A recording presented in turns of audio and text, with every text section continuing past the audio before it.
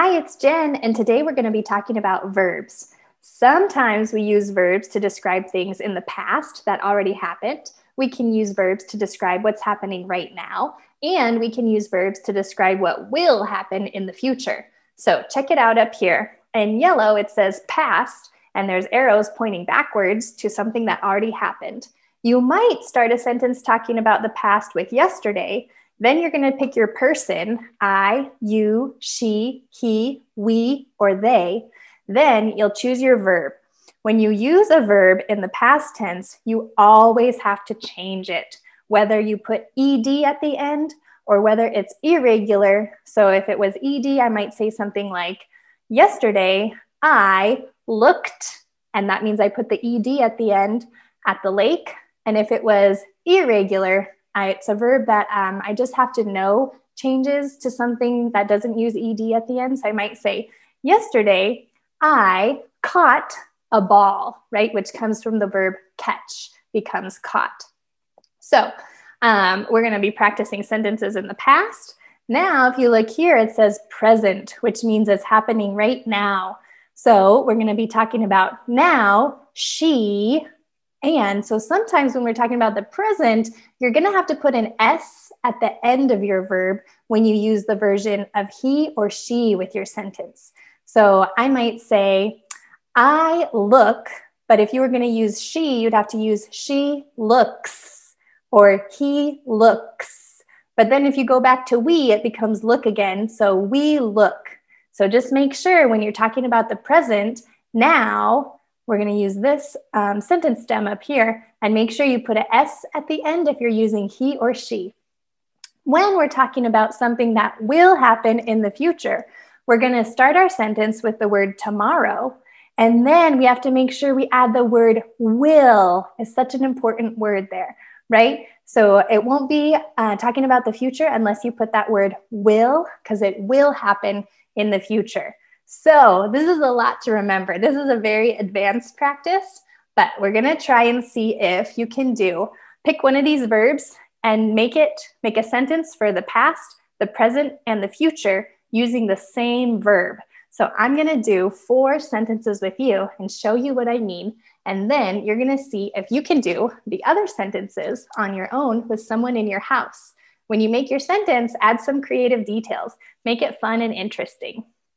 So here I go. And the other thing is make sure that you change the verb into the correct form, depending on if you're talking about the past, present, or future, and also depending on what type of person you're talking about. There's a lot to remember there, so good luck.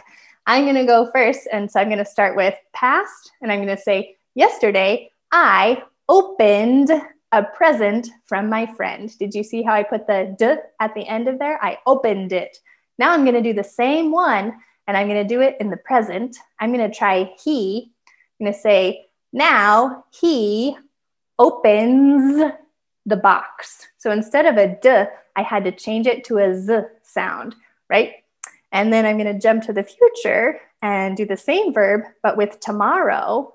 And I'm going to say, we will. So tomorrow we will open our gifts. Did you see how I did all 3 of those? I did a past, a present, and a future, and I knew how to change my sentence each time to make it make sense. All right, next, I'm going to do fix.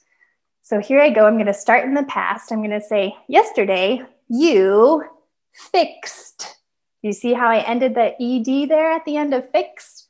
So yesterday, you fixed your bicycle when you got a nail in your tire. All right. Moving on to the present, I'm going to do now. So I'm going to say, now she, I got to put an ES at the end because this one is fixes. So I'm going to say, now she fixes her bicycle after she ran over a cactus thorn. All right, there we go. And when I talk about the future, I'm going to say, tomorrow they will, tomorrow they will fix their bike. It's been sitting in the garage for a long time, broken, but they will fix it tomorrow. All right, now I'm going to go to dance, one of my favorite things. When I talk about dance in the past, I'm going to say, yesterday, I danced to the music. Then I'm going to move to the present tense. So now she dances to the music. And when I go to the future, I'm going to say, tomorrow, we will dance to the music. So I had to make sure I put will in my sentence when I talk about tomorrow. All right. And the last one I'm going to do with you all is decide. So I'm going to say, yesterday, he decided to go to the store. Now, moving on to the present, I'm going to say, now you decide to buy some shoes. And when I talk about the future, I'm going to say, tomorrow, he will decide to get his hair cut. There we go. So each time you have to change several things in the sentence so that it still makes sense.